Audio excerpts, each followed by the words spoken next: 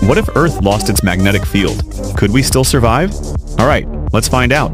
Our Earth is right now protected by an invisible force field called the magnetic field. It shields us from deadly solar radiation and cosmic rays. Now what if that shield started getting weaker? Drop it by 5%, no big deal. You wouldn't even notice any changes. Cut it in half? Still manageable.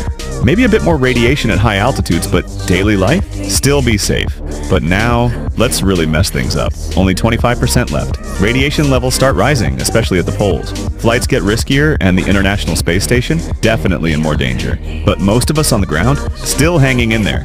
Now, let's turn it off completely. At first, everything looks fine, but without the magnetic field, the sun starts blasting us with radiation. Satellites begin malfunctioning. Over centuries, the solar wind slowly strips away our atmosphere, layer by layer. Earth gets cool, oxygen thins, and eventually life without the magnetic field? Barely possible, but not for a long time.